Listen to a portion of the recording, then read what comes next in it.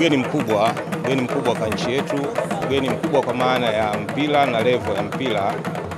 Spain ni nchi kubwa katika mpira, na kama mnakumbuka vizuri mwezi wa 6 wakati tunatoka kwenye World Cup, Rais wetu Rais aliingia mkataba kwa niaba ya TFF na La Liga katika kuendeleza ushirikiano kati ya nchi zetu mbili.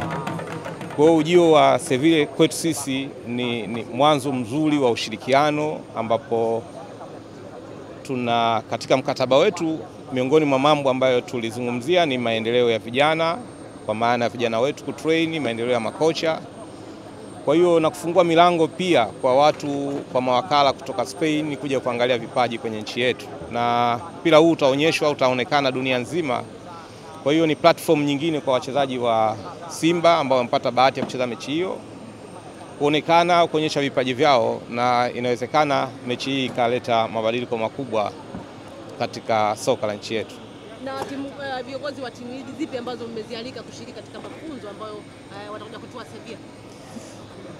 Ya viongozi kwa maana ya Sevilla kama timu, kikubwa zaidi ni mchezo wao wa tarehe 23 na Simba. Lakini kwa maana ya mafunzo tutatoa statement kuonyesha ni kina nani ambao watakuja kwenye mafunzo.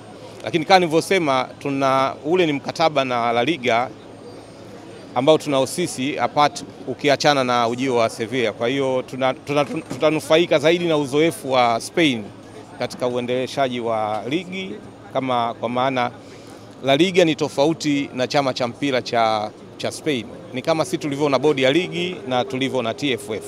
Kwa wenzetu walianza muda mrefu, La Liga imejiuza zaidi, kwa hiyo tutajifunza mengi kutoka kwao, namna gani vyombo hivi vinaweza vikafanya kazi kwa pamoja.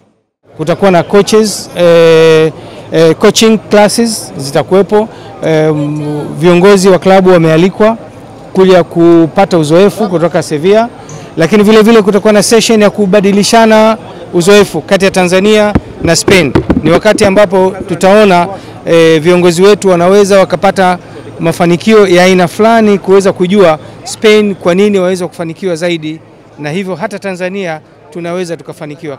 Na kwenda kutembelea mbuga labda pengine wanatarajia kwenda lini? Na muda wao ni mdogo kwa sababu wanakaa kesho tarehe 22 na 23 wanacheza, tarehe 24 wanaondoka.